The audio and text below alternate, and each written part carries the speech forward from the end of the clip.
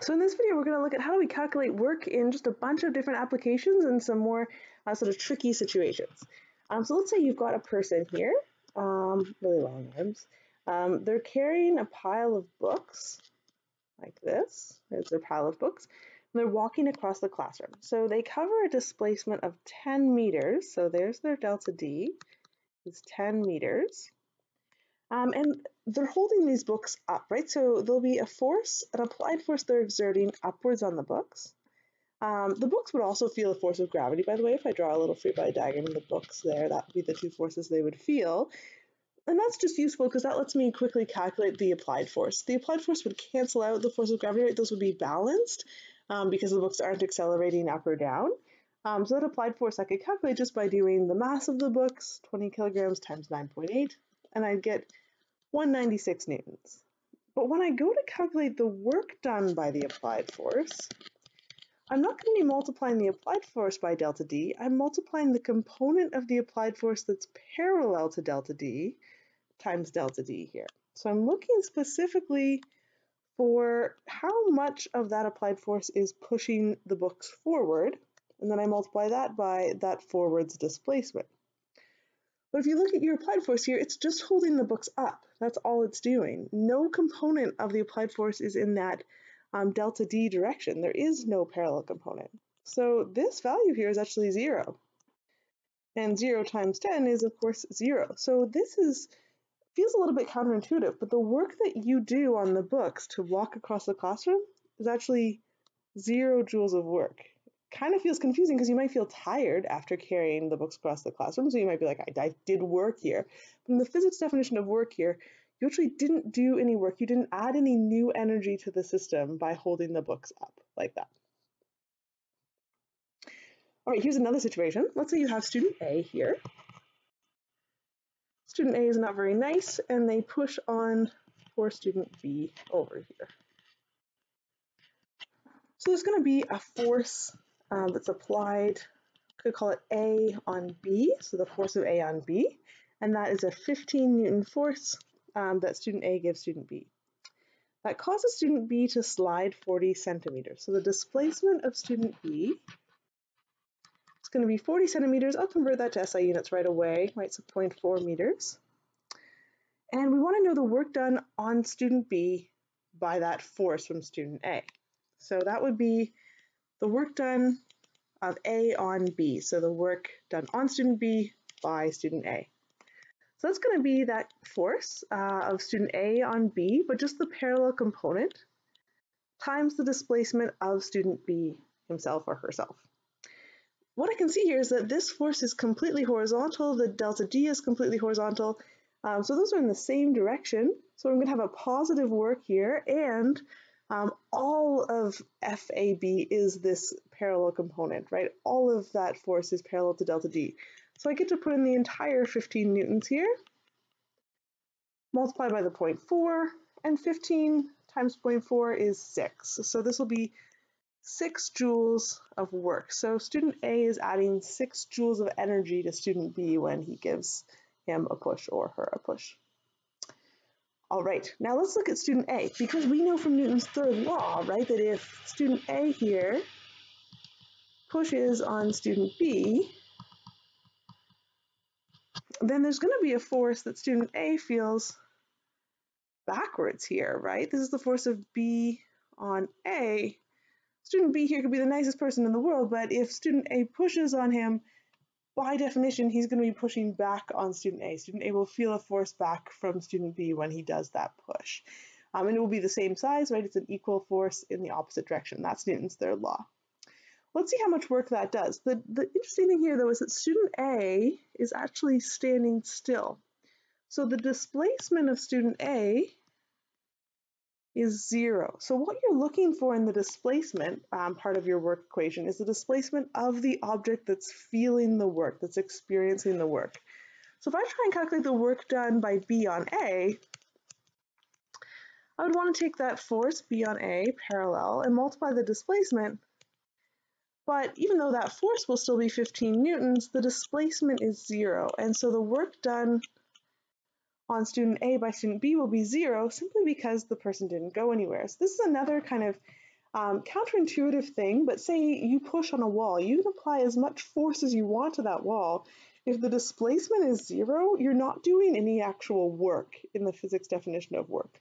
So you're applying a force, you might be pushing really hard, you might feel really tired afterwards, but your delta D was 0, so the work that you did on the wall is 0. You didn't actually add any energy to the wall. That's the case here. Student A is feeling a force, for sure, but if they're not going anywhere, their delta D is 0, no energy was added to student A. All right, there's a little typo in this one, my apologies. It's not thrown straight up, but it's thrown up from original height. This volleyball is thrown from a height of 1.5 meters with a velocity of 20 meters per second and an angle of 30 degrees. So that would kind of look like this. So y1 is 1.5 meters, and here's the ball. And this is 30 degrees in here. And the initial velocity v1 is 20. And the ball's going to kind of go up and come down and hit the ground, and the y2 will be 0. So in this case, the displacement is how far did the ball go from the start to the finish. So from the start to the finish, the ball went from here, from here down to there. So that's your actual displacement. The force that the ball feels is going to be straight down. So I'm looking for the work done by gravity. So the force of gravity that the ball feels is going to be straight down that whole time. Now this is actually a situation where it might be easier to find the component of your displacement that's parallel to gravity and multiply that by the force of gravity. So if you remember when we introduced our work equation, work is in general a force dotted with a displacement, and you can either write that as being the component of your force that's parallel to delta D times all of delta D, that's what we usually do, or you can say, well, it's your whole force times the component of delta D that's parallel to the force. And in this case, this is actually the easier form. Most of the time, it's easier to split your force up into components, but in this case, it's actually a lot easier to split delta D up into components. So let's do that instead. So delta D will have a component in the y direction and in the x direction. And the part that's parallel to the force of gravity is definitely that y direction force there. So that's the part, that's your delta D parallel here. That's the piece that I'm really looking for. And delta D parallel is just how far down did the ball go. So it actually doesn't matter that the ball went up and then came down. I'm just looking from the start to the finish here. How far did the ball go in the vertical direction? And it went down, so negative 1.5 meters. That's all it did there. The force of gravity, I can calculate fairly easily. That's going to be negative mg. The m is 2 kilograms and g is 9.8. So that force of gravity is going to be 2 times 9.8, which is negative 19.6 newtons.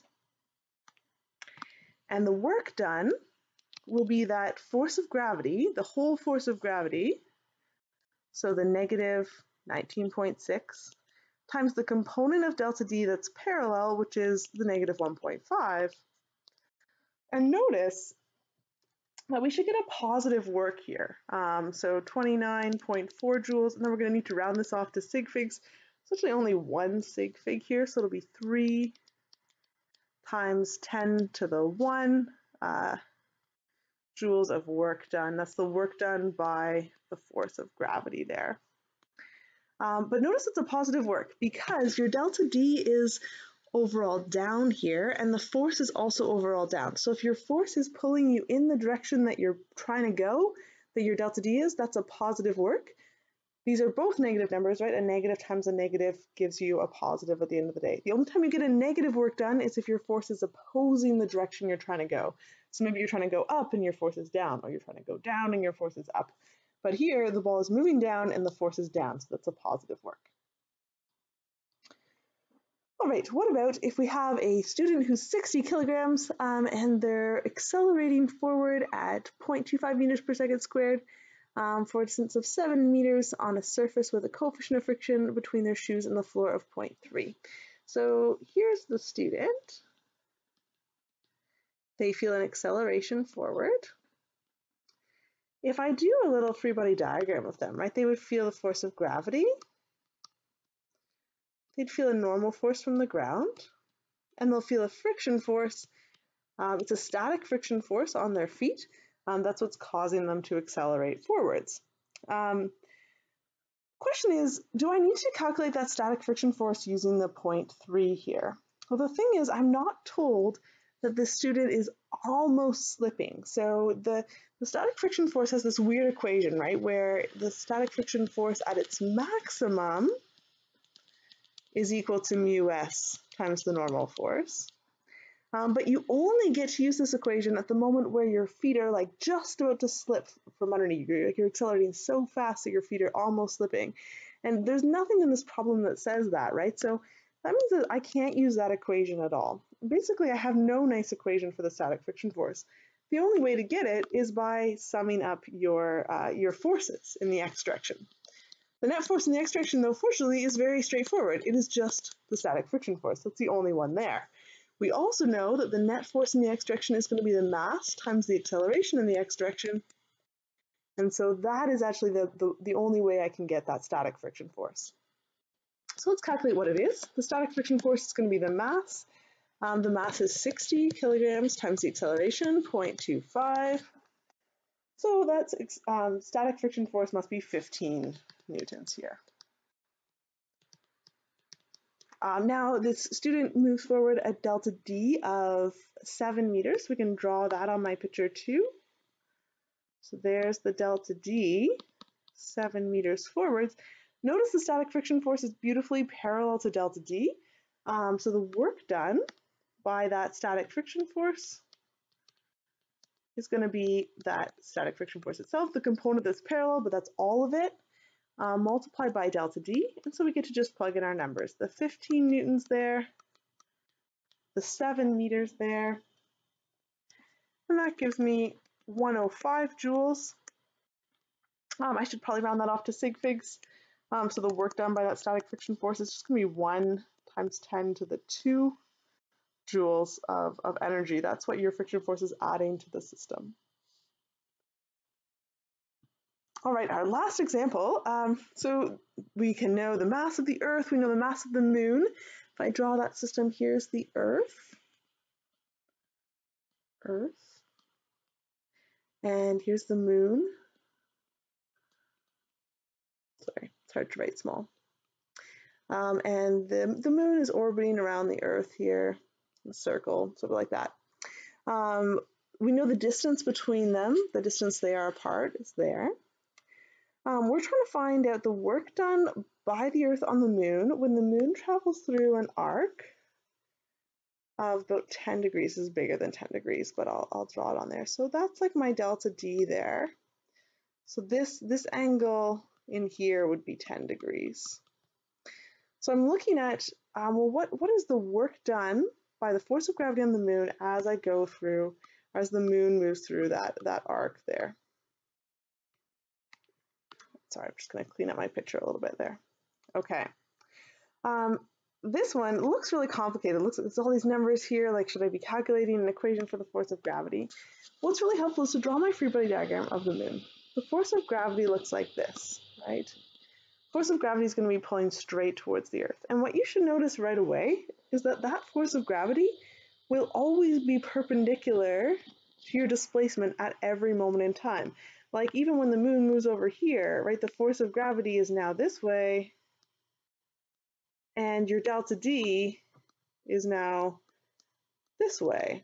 At any moment in time, those two are always 90 degrees. So when you go to calculate the work done by gravity here, you need to take the component of the force of gravity that's parallel to delta D and multiply by delta D, except for no component of the force of gravity is parallel to delta D, because at every moment in time, the force of gravity is 90 degrees to delta D always. And so the component that's parallel will be 0 always. So it doesn't even matter what delta D is. There's an arc length formula we could use to get it, but we don't need to, because we're going to do 0 times that delta D. So the work done by gravity is 0. That's a good thing, actually. So that means that the Earth is pulling on the Moon, but it's not adding energy to the Moon or taking energy away from the Moon. if as the Earth was pulling on the moon, it was taking energy away, if I got a negative work here, then the moon would slowly spiral in and hit Earth, right? And if the work done by gravity on the moon was adding energy, if I got a positive work here, then the moon would sort of spiral out and eventually we'd lose our moon, and that would be kind of sad too. So it's a good thing that the work done by gravity on the moon is actually zero.